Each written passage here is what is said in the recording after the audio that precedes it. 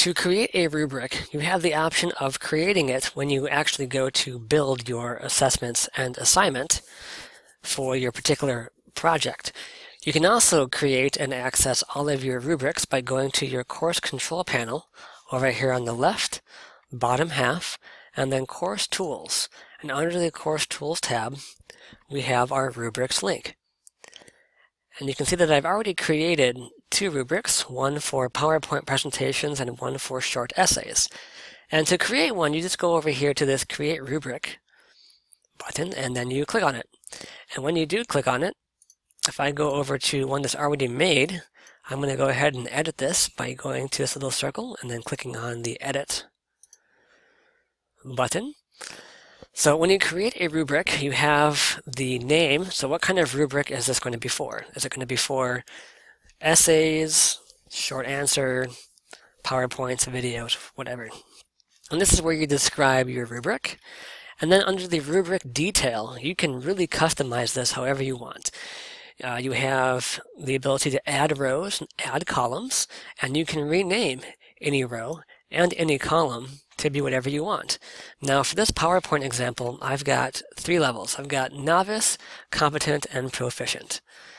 And I want people to be proficient, so I have these percent values much higher than any section. And with the row percentages, I have it so that you cannot really score a novice in any one area of critique without impacting your grade. So if you want to get an A, you do have to be proficient in, at least competent or proficient in all of these rows. And I have my rows for things like color design, grammar, use of images to support content, the organization of your PowerPoint overall, and your text design. And again, you can click on any of these labels to edit them, their name, and you can choose to either do a percent value, you can do a point or a point range and a percent range. So it's pretty easy, very customizable, and pretty awesome. And then once you're done and this is all saved by hitting submit, we can then go to our content area or our assignment. So assignments, go to our PowerPoint. I'm going to go ahead and edit the assignment. And you're going to see that in the assignment we have under files where we can upload things, we have a section 3 for grading for all possible points, and we have this add rubric area.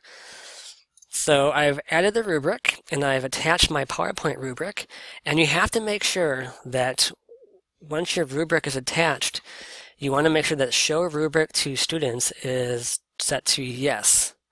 And I like to do it with rubric scores, so it keeps the whole rubric viewable to them. This is actually set to no by default. I'm not sure why, but just be aware of that. So you do have to actually come over here and click on yes to make the rubric available to your course. And then once they do that, they have the assignment on the student side. They see the point possible.